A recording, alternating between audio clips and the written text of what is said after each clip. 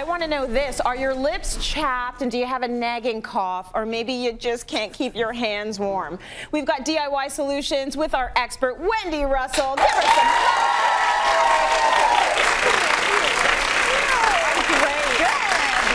some of year where, you know, you might be dealing with extreme cold depending on where you are living, what climate you're living in, and if you are, it does a number on the skin, the hair, the nails, the lips, the whole nine. So you've got some like DIY hacks for us to try. I do, and before I do that, I think I left fluff in your hair, so I'm just going to start the show right off with that.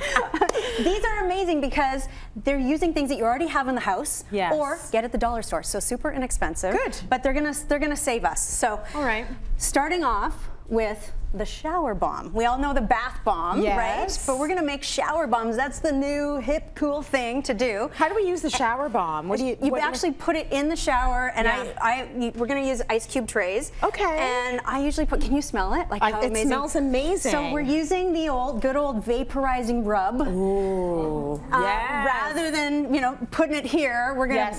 It ends up being like a eucalyptus steam room at a spa. But like, are we just putting it on the ground? Yeah. In the shower? Oh, okay. That's what I didn't understand. Yeah, don't put it near the tap because it will disintegrate immediately. So leave it at the other end of the tub while you're having a shower. Yeah. 2, 3, 4, depending on how aromatic you want it. Especially if you're not feeling great too. Also really helps with the sinuses and that kind of thing. Okay. My husband's mowed through a few this week because he's not been feeling well. Oh, nice. What do you put in there? Okay, so it's exactly like a bath bomb, pretty much. So this is a 1.5 cups of cornstarch. Yeah. Put the gloves on. Yeah. And then we're going to do a 3/4 cup of baking soda. Okay. And I've got a 1/2 cup of water standing by that I'll just add as we go. But if you want to get your hands in there nice and mix that up, and I'm putting about 5 tablespoons of this stuff right in there. The vapor rub. So we all know that that gives you that nice, strong opening up of all the sinuses. All of the things. Situation. Even if you're not sick, it just smells amazing. It smells amazing. Yeah. Okay. And you want sort of the consistency of cookie dough, so when you start squishing this together, it actually stays as a bit of I got work to do, is what you're saying. Hurry up. Okay. No, I'm just using. Okay, let me get some water in there for you, because that's going to help keep it together. So once we've made our little cookie dough, now it's getting very thick.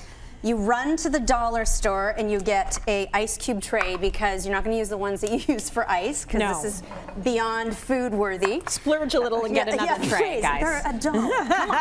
And then you just dump it right in there and push. We're going to press it nice and hard, almost like when you're baking and they want you to do like a nice pressed brown sugar. Just shove it in there. And you can, I'm going to be really You're gonna throw it all in there? Aggressive with it all. Do it all at once. It's like ricotta. Yeah. Oh yeah. It feels amazing. It feels good. Okay, so you press that in, and then you're gonna freeze it. Throw it in the freezer until you need it, and and now my freezer smells amazing. So I don't have any freezer burn stuff. But no, you can leave it in there until you need them, and just pop them out. Put them in the shower. Yeah, and then that fragrance just hits you, and you don't ever want to get out. No, that must smell amazing. People are like, oh my goodness, do you run a spa here? And I'm like, oh yeah. Yeah, no, it's just my bathroom. Okay, what do you have next? Okay, so this is kind of a DIY, DI don't, because I wanted to show you what Did it not work? What not to do. Okay, so the deal is when we go on vacation. Yeah.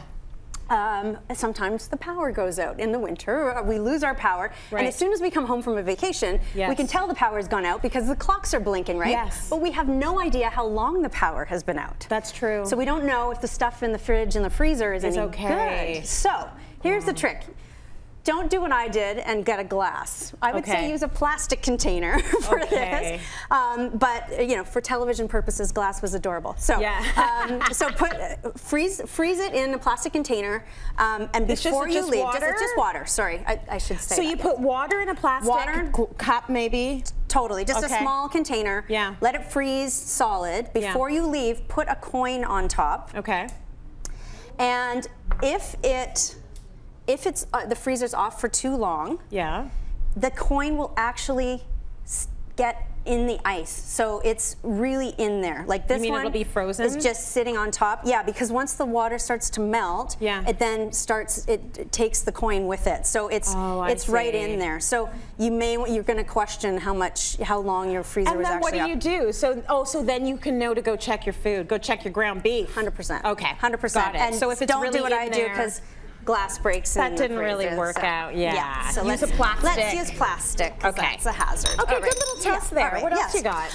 Okay. So the sore throat remedy. Yes. Our producer Kate swears by this. Yes. I prefer my honey in a hot toddy, like my Scottish grandmother used to feed me. But a straight up honey on a spoon. Totally helps with sore throat or a cough. Yes. Instant if you don't have cough syrup handy. So yes, it's almost the exact same thing. And like a natural honey, like a Manuka honey, that's what I do. I just take it by the spoonful, and so do the kids. Amazing. It's the same as I think it's the same as the cough syrup. I'm gonna have to adapt that. You try that. Usually it's or with just whiskey keep it in or the hot brandy, toddy. but That's fine. They both work well. And then for dry cuticles. Oh yeah. So if you don't have the fancy cuticle oil from the drugstore, use your home cooking oil. So olive oil, coconut oil, avocado oil, whatever you have. Yes. And just dip her in. And you could be fancy and get a little, a little dropper and do all of that. But it's perfect in front of the TV, a little activity. You can even rub it into the back of your hands.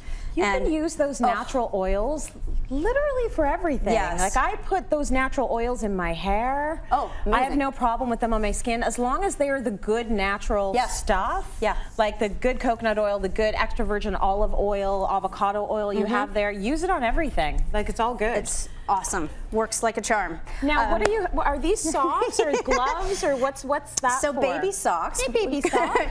Either your child's because you're not using them anymore and they're clean, or dollar store. Okay. And 2 tablespoons of regular rice. Okay. In here. I'm certain you can use barley too. I haven't tried it. Yeah. But this works.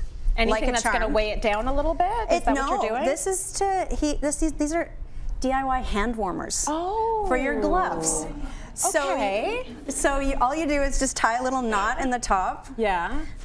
2 tablespoons of the rice, and I've got some here that literally you put these in the microwave for 20 seconds on high, and then you put them on your hand first. Okay. Slip it into your glove. Now this is perfect if you're just going out to shovel the snow. Yeah. Or you're going for a brisk walk, and they are just perfectly toasty. And that's going to stay warm for a little about while. 30 minutes. Oh, that's good. 30 minutes. Half an hour is amazing. Yeah. Oh my gosh, it's so good. Now the very last thing is a lot of us have the dry flaky lips. All the time. Right? So you've got a great home remedy for that. Right, because there are lots of products out there. They don't necessarily, do the trick. So my favorite trick is just the corner of a clean face cloth. Yeah. And off you go. What'd you dip it in? That's just warm water. Oh, just warm water. Yeah, I'm gonna make a mess here because it's actually you're doing it quite nicely.